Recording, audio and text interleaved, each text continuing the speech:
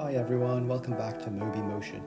I hope you enjoyed this fluid simulation made in Blender.